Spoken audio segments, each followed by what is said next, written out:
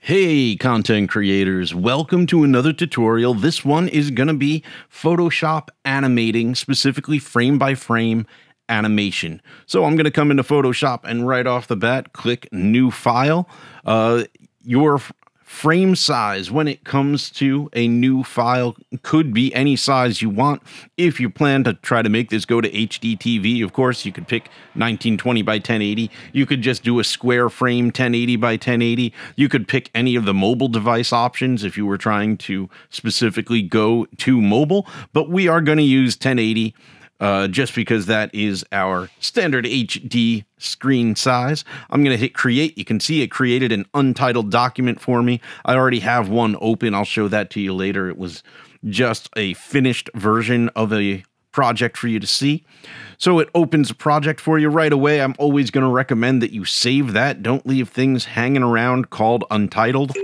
To save it, I'm going to come up File, Save As, Command-Shift-S.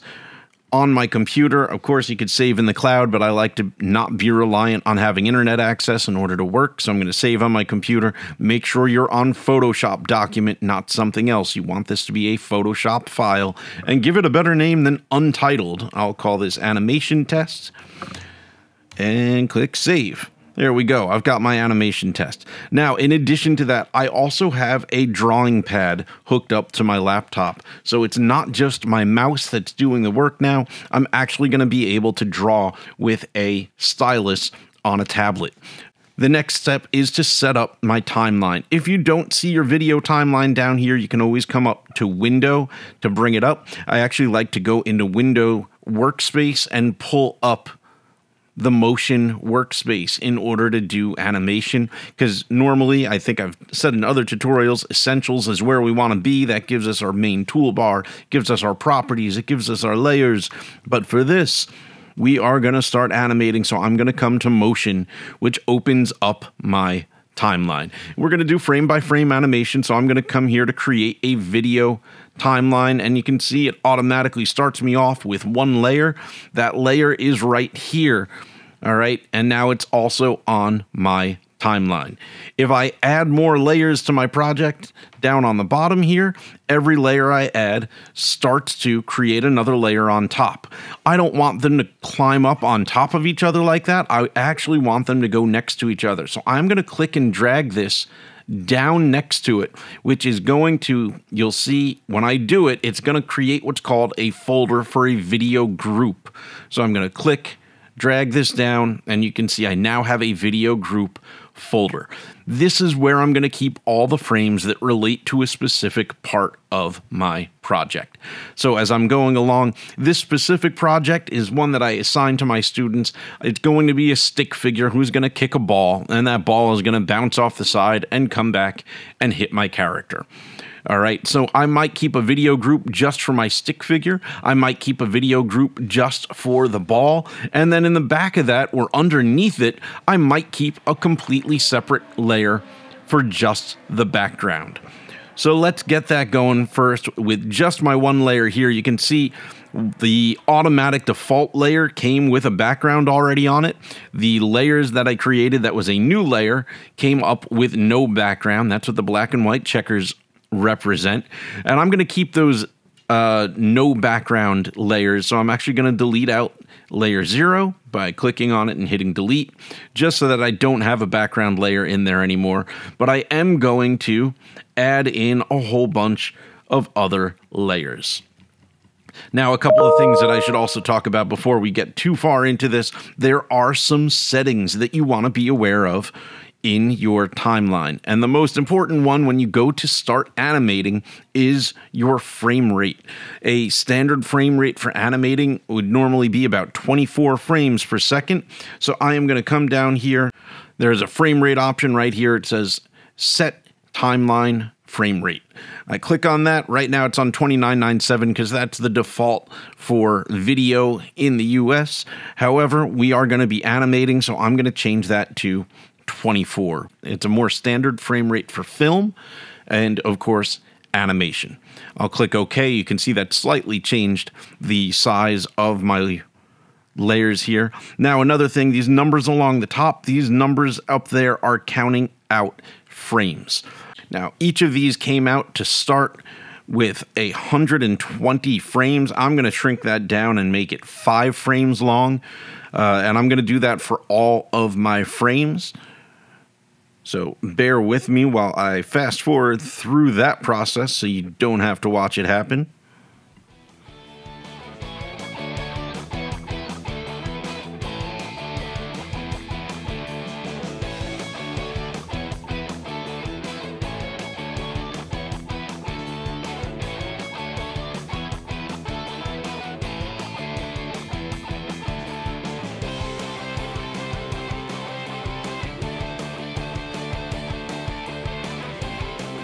All right, so now I have a set of frames here. They're all just 5 frames long. And what I want to do is start animating. And before I start animating, the last setting that I want to make sure that we know how to use here is called the onion skins.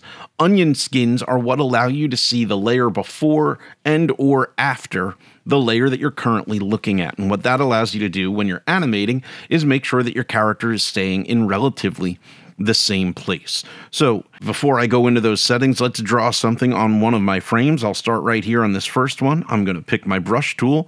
I'm going to come on over here. Make sure you're actually selected on the layer. See how it's highlighted? And now I will draw my character who is going to be running along the ground. And the goal is for him to kick this soccer ball. Okay, now on my next frame, if I go to draw the next stage in the action, I can't see him anymore. So I'm going to turn on my onion skin so I can see what my first frame should have looked like. I hit enable onion skins, and then I'm also going to go into my onion skin settings so that I can tell it I want to see, I'm going to say 5 frames before and 5 frames after. That way I can see both where I've been and where I'm going once we get going. Click OK.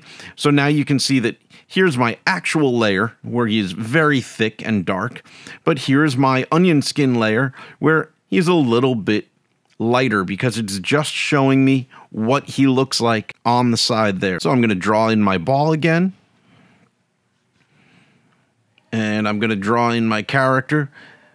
He's going to be taking a step forward now because he's looking to kick that ball. He's actually going to lean just a little bit more in. His arms are coming from roughly the same place. His head is going to be roughly the same size. Let's see if I can do that a little bit better. It's just drawing circles. You'd think it would be easier. I'm going to come to my next frame. We're going to draw in the ball. I'm going to have my character moving forward some more, leaning over the ball because he's getting ready to kick, dragging this leg behind.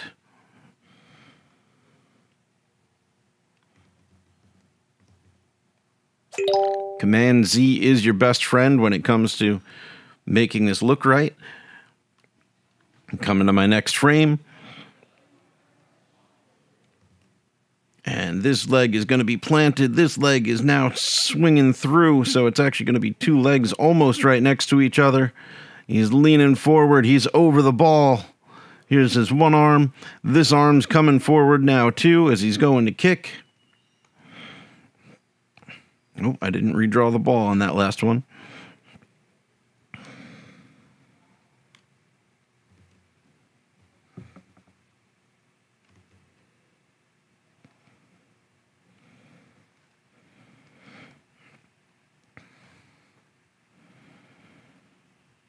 All right, and now his foot will make contact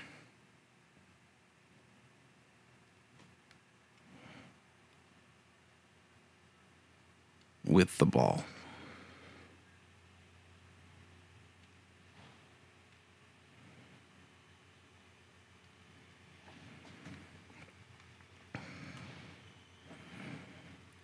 So now the ball is going to get sent flying, a little smaller. There's my ball. Here's his plant foot still down on the ground, but he's going to be following through with that, so I'll move him forward a little.